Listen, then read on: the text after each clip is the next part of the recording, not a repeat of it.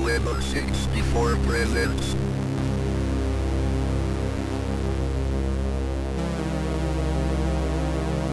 a Playguide and video review. Sit back and enjoy the show.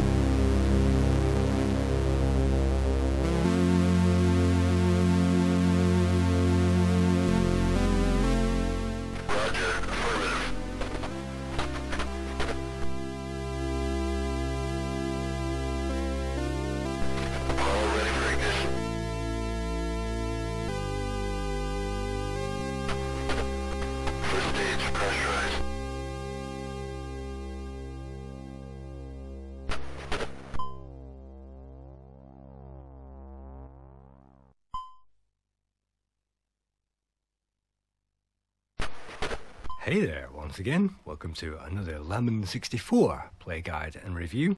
In this week's show, we'll be taking a look at the space simulator Apollo 18 Mission to the Moon, produced by Artec Digital Productions and published by Accolade in 1987. We begin on the launch pad, and it's our job to successfully launch from the planet Earth and to get ourselves into space. And that is easier said than done because this game is quite difficult. At the start of the mission, we'll have to manually turn on each of the systems in our spaceship. That means turning on the main computer, known as the flight control system, and turning on all the sequences in order until all of the lights go green. Sometimes we'll have to manually switch through different systems until we find the right system that we need.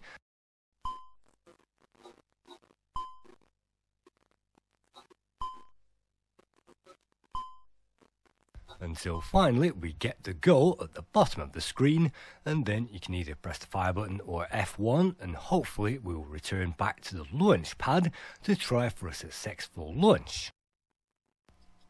And despite a little flickering you can see in the control room, we can now press that fire button to attempt the launch.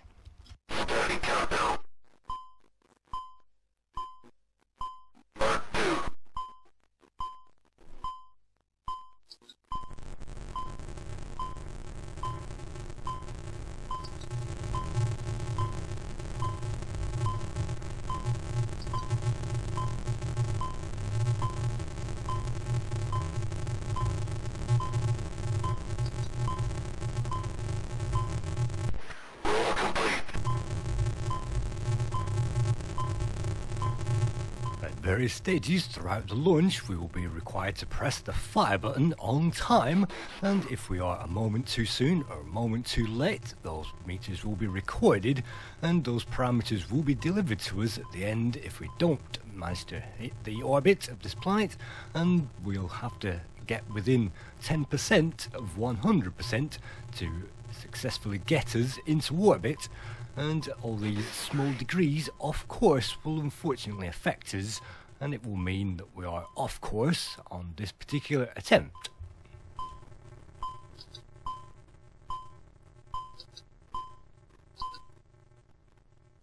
The mission will then abort, and it's up to us to repeatedly press that fire button to get us out of the action in orbit and successfully, disgracefully land back onto that planet Earth.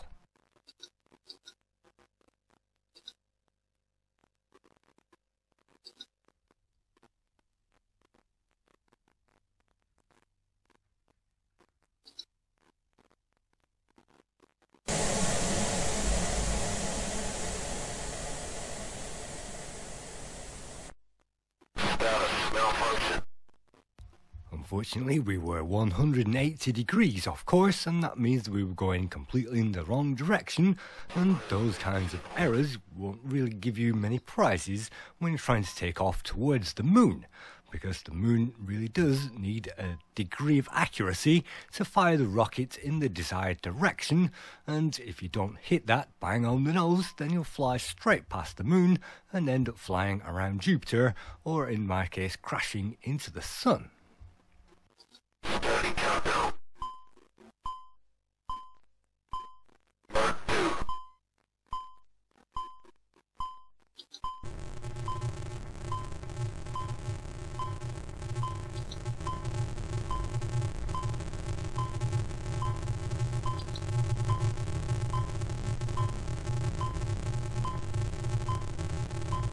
total angle of error is usually calculated using 4 parameters combined, and you can see I was 60% or degrees off on that particular run because I over-calculated that very last try out of the 4.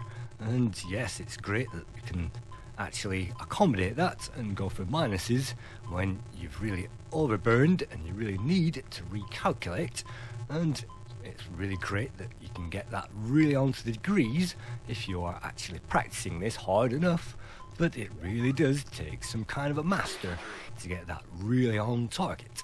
You can see only -4, 0.4 should I say, degrees off the target with that particular stage, but you will have to go through maybe 3 or 4 stages of this, and you can see 1 completely out of error, blows up our spaceship, and we have to try that all over again.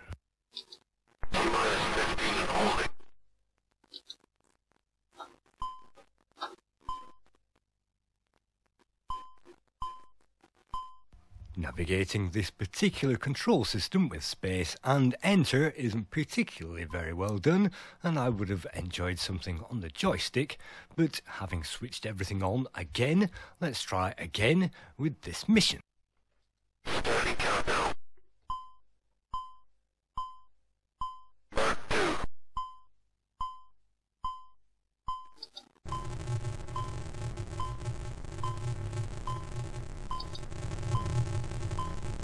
To make matters a little more difficult, whilst we are flying and up in the air, another central column will appear in yellow, and those are our vector boosters to the sides, and we'll have to roll and perform a roll of our actual spaceship, and we'll have to make sure that the 2 yellows actually try to meet, and there isn't a huge deficit in the yellows, and obviously if there is, then that's another mission abort, and you'll have to press the joystick left and right in order to match the yellows up by applying a roll left or a right to get that all matched up, as well as pressing the fire button of course to make sure that we keep the right trajectory, and so we'll have to make sure that the roll and the trajectory is all in our hands, and with that hand full it isn't usually possible to get into orbit on the very first try. This game was coded by Philip Armstrong, who went on to Rackham on the Commodore 64, and Lise Mendoza, who also worked on The Train Escape from Normandy, which came out again in 1987.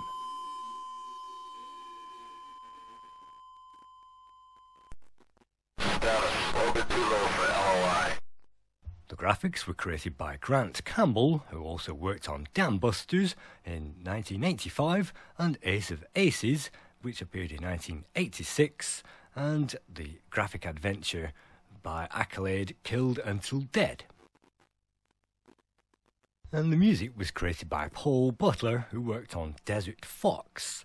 And so as we completely mess up, we'll just switch over to the long play found on YouTube, and that was created by Flexman, and we'll just use that to basically show you the rest of this game. Apparently when you first start this, it will give you a movie mode. We can sit through and play through the whole thing, but unfortunately I couldn't get that to work for this recording. So I'm just going to show you at the end of all that, you're supposed to dock and rendezvous with the space module. You're just supposed to line that up on the screen on your cockpit, and having lined that up it will give you a distance, and you just have to pilot that thing and try to get that slow enough and in the right place, and that's very easy to do. Most people can align the X and the Y perfectly, and that's absolutely no problem. And then once you've docked with the spacecraft itself, we can now make our journey towards the moon, having done a number of course corrections on the way, and it tells you the program to enter in that case, but you really do need the manual for this type of game. And after a few course corrections, we can now land the lunar module on the surface, Take control, Apollo has landed. which is simply a few bursts of the up and down using the thrusters. And then the easiest one of them all out of all these mini games is the actual walking on the moon part itself, which is a case of leaning forward by pulling right on the joystick and pressing that fire button.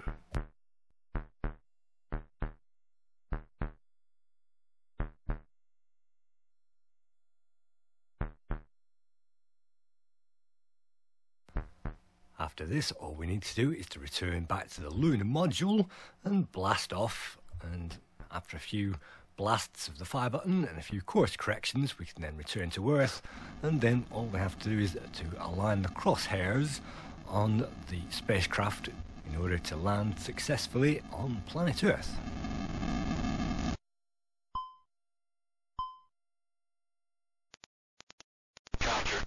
And picking up a space satellite along the way.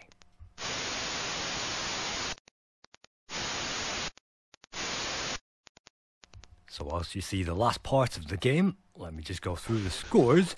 Ace Magazine gave this game the lowest score with 54%. The Games Machine gave this 73%. Commodore User gave this game 80%. Zap gave Apollo 18 81%. And that is shared by the current Lemon 64 score, which is also on 81%, which gives this game an average score of 7 out of 10. This is a tremendously atmospheric game, and if only the first mission wasn't so difficult, it will be a joy to play on the Commodore 64.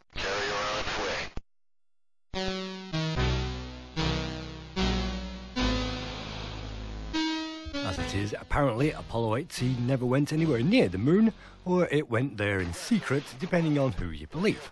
So thank you once again for watching another Playguide review. See you soon.